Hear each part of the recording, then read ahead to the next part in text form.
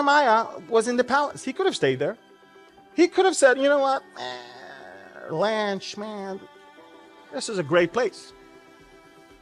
No, he chose to do this journey, to be ridiculed by everybody along the way, and to build the walls and the city and the temple.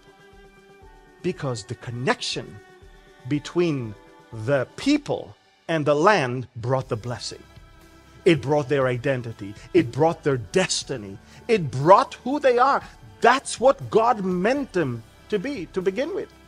God never told Abraham, I'll make you a religion. He said to him, I will make you a great nation. And this is exactly why Satan is messing up with the minds of so many people.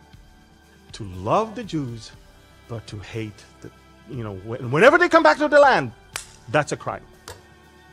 Think about it. It's exactly the opposite.